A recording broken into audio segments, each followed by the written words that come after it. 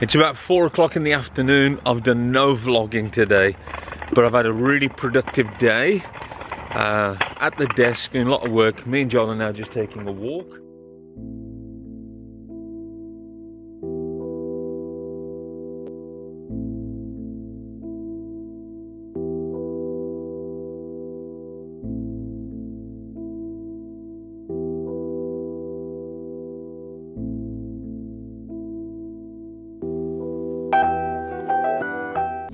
So I've spent most of today working at my desk, clearing up some emails, doing some reading, thinking, planning. My lamp on my desk, the bulb popped, so we're on our way to just go and pick up a new bulb. Do feel like a bit of a plonker standing in the middle of the roundabout, but that sky is gorgeous.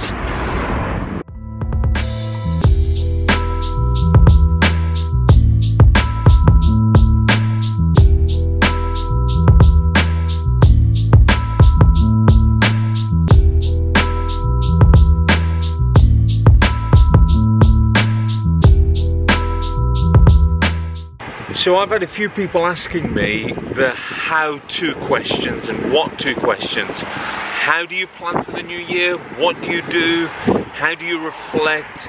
So this vlog is going to be mostly about that, and I hope it's going to be helpful for you.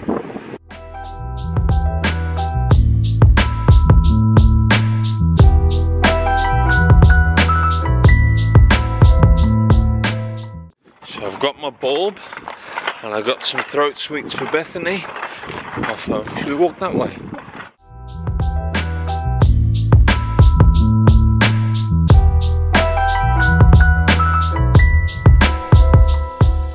So if a year is like a blank canvas, blank piece of paper, you can write anything on it you want. It's time to be intentional about what you do. So I look at 3 main areas. Now there's subheadings, I could go further than that, but this is a simple way to look at it.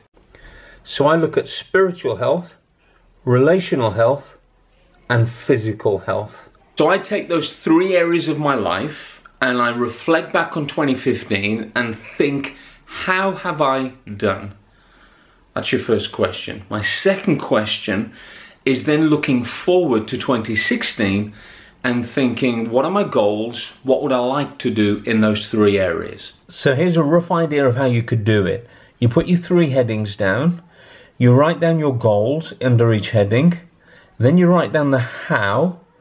So I've got spiritual health goals and how, relational health goals and how, physical health goals and how.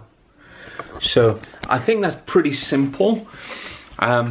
I then think that the key to this, because that's easy to do, is these 2 words. You're going to have a plan and you're going to be consistent in doing that plan. So you make a plan. When am I going to do these things? Where am I going to do them? When and where? And then you're consistent that you do them regularly. Most people fail in goals because they do them for a short time, where they set the goal, they have no strategy, they have no plan, and they're not consistent.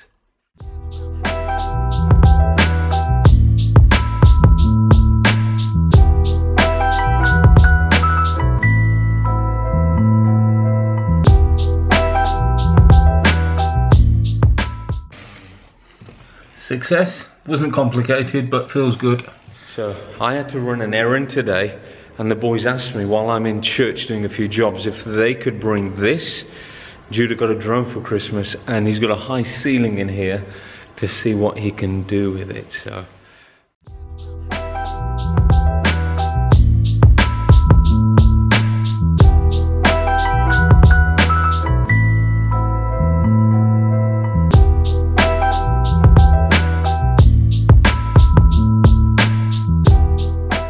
So as you look forward to 2016, you need a goal, a strategy, a plan, and be consistent.